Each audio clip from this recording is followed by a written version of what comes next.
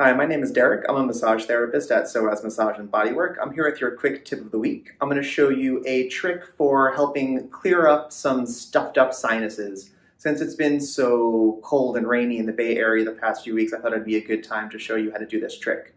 So I'm going to show you here on our skull chart. What we're doing is we're going to wiggle the ethmoid bone, which is a bone right in the center of our head that has a very unique shape, and the shape of it in relation to the bones around it creates what's called the ethmoid air cells, which is one of the sinuses of our cranium.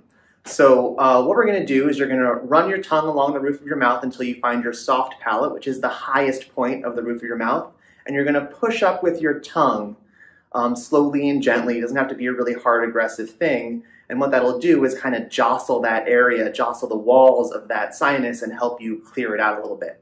So it's really simple. You just push up, push up, push up, push up, and that kind of really helps clear some stuff up. It worked for me right away. So give it a shot if you're feeling stuffed up, suffering in the cold weather in the Bay Area right now, and let us know how it goes, and thanks for watching. Bye.